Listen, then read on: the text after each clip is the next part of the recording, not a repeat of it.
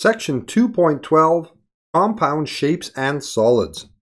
So let's take a look at what happens when you put multiple shapes together.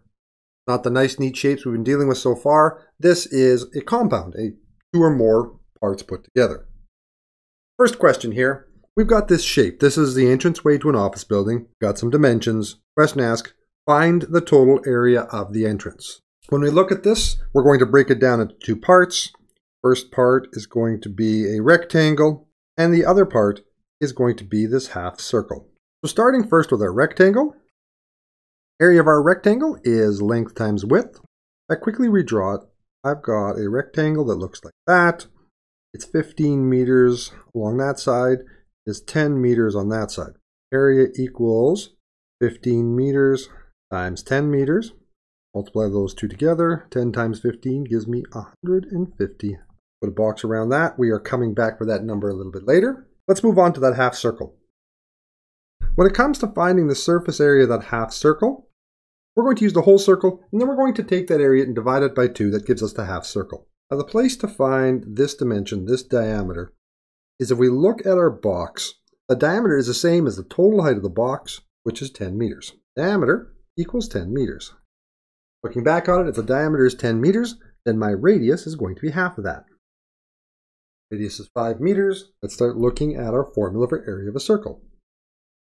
Area equals pi r squared. Put all the information we've got into that. Pi is 3.14. My radius is 5 meters. Square that. Let's start with that squared first. Always do your exponents first before you do your multiplying. Area equals 3.14 times 5 times 5 is 5. Multiply those two together. 3.14 times 25 gives me 78.5 square meters. Remember, that is the full circle. What I need to find that half circle is I'm going to take that and divide it by 2. The area of that half circle is 39.25 square meters. Okay, and our last step here is to go through and find out what is my total area.